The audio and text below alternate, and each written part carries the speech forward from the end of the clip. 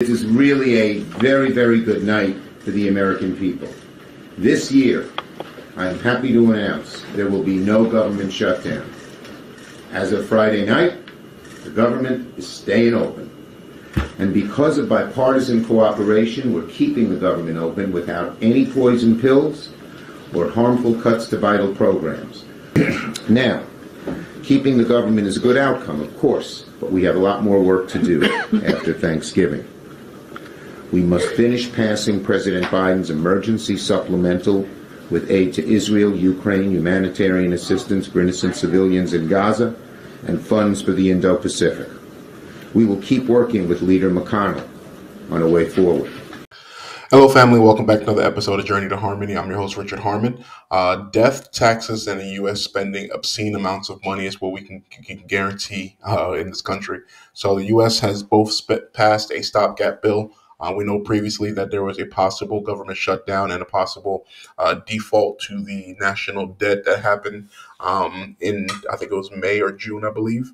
And with that, what happened was they ended up pushing that particular date down the road until, about, I think it was September or something like that. They pushed another stopgap bill that pushed that date up until here, November 17th, it looks like, which would have been a date, or the 18th. And now they've signed another bill that will push this date back until January 19th. Chances are most likely they're going to push it back even further, which will be close to 1 year now that they just basically just kicked the can down the road.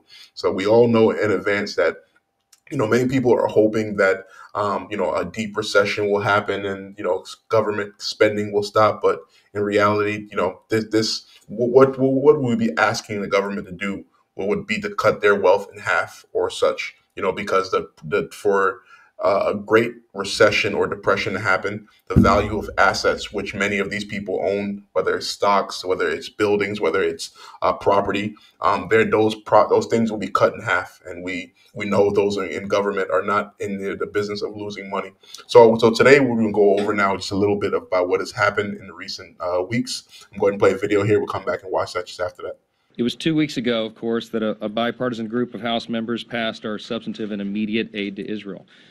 We thought that was important. It was the first big thing that I did when I became Speaker. The aid package meets every specific ask of the Biden administration supplemental funding request because those are the requests that came straight from our ally Israel. It should have already soared through Congress. It should be signed into law, but it's not.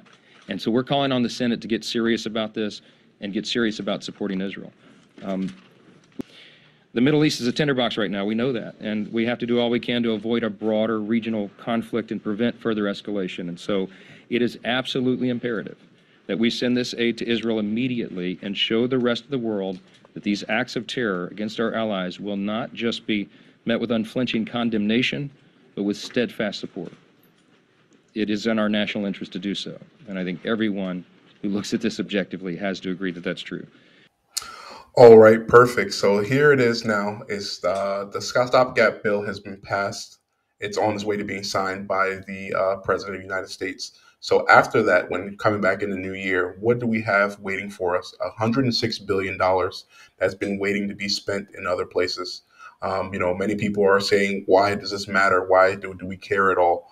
But if the citizens of the United States were to request, $10 billion for just their own personal spending, we all know how that request would go. So there's a $106 billion request Joe Biden has placed on the desk.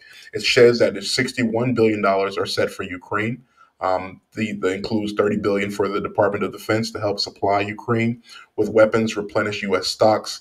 There's also $14 billion to support the military intelligence in Ukraine, and $481 million to help assist the Ukrainians arriving in the U.S. We have $14 billion for Israel. We have $13 billion for border protection. Includes the additional patrols and 16 new asylum officers and 375 new judge teams. Additionally, there's $10 billion for humanitarian assistance. This request includes $9 billion for humanitarian needs across Israel. And then there's additional money for those who are at the border. So we see here there's a lot of spending that is going to be happening. All right, perfect. So finally, my thoughts on this is definitely going to be inflationary. So, the part of the issue that we're having right now is that there is a elevated amount of spending. And as long as this continues on, this will continue to have repercussions throughout the country. We as a nation don't have money. And what all this means is adding additional credit cards to the balance, with that amount rolling over. So, there's expectation for um, a a recession here in 2024 to finally be called, and it's likely going to happen. But we see anyway that the spending will continue. We should not really expect prices to return to normal because the money overall in the country will continue to rise. Some of these overall bills and overall debts are coming to maturity, and in the next few years they will have to be refinanced again. So there's a massive amount of money in the country, and the greater the debt grows, the greater amount that will be needed to service that debt. So there isn't much of a reduction that's coming. Again, because of the money supply will continue to be advanced. What are your thoughts on this? Please comment below. Like, share, and subscribe. Thank you so much for joining. Have a good day.